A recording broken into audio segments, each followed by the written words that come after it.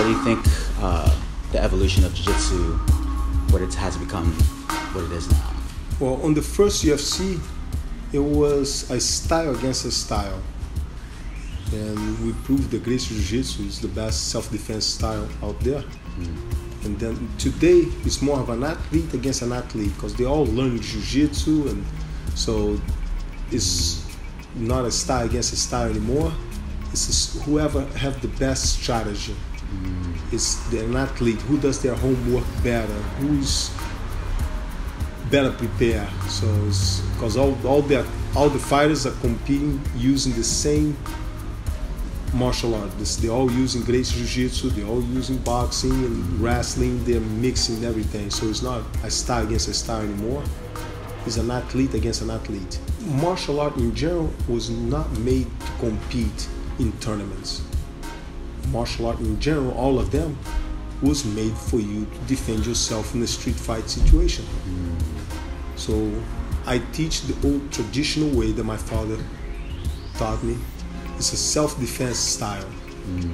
It's not a competition point system style. But again, there's no martial art that was made to score points.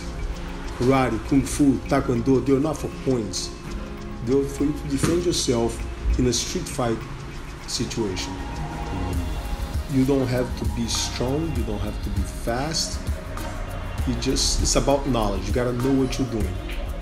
We have defense against all different aggressions and grabs and headlocks and bear hugs, and that people can think of it and not even think about it. So we already thought about it. Different situations. Yes, we have the escapes.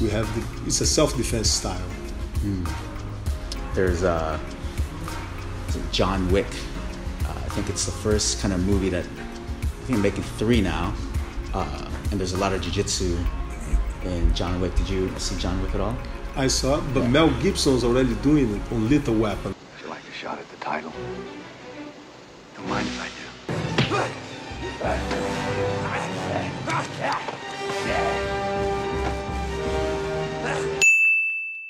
Oh, that's right. Gordon, my brother, Right. choreographed the fight scene on the final fight between Mel Gibson and Gary Busey on the front yard of the house, the front lawn. That's right. Words of knowledge from Royce Gracie.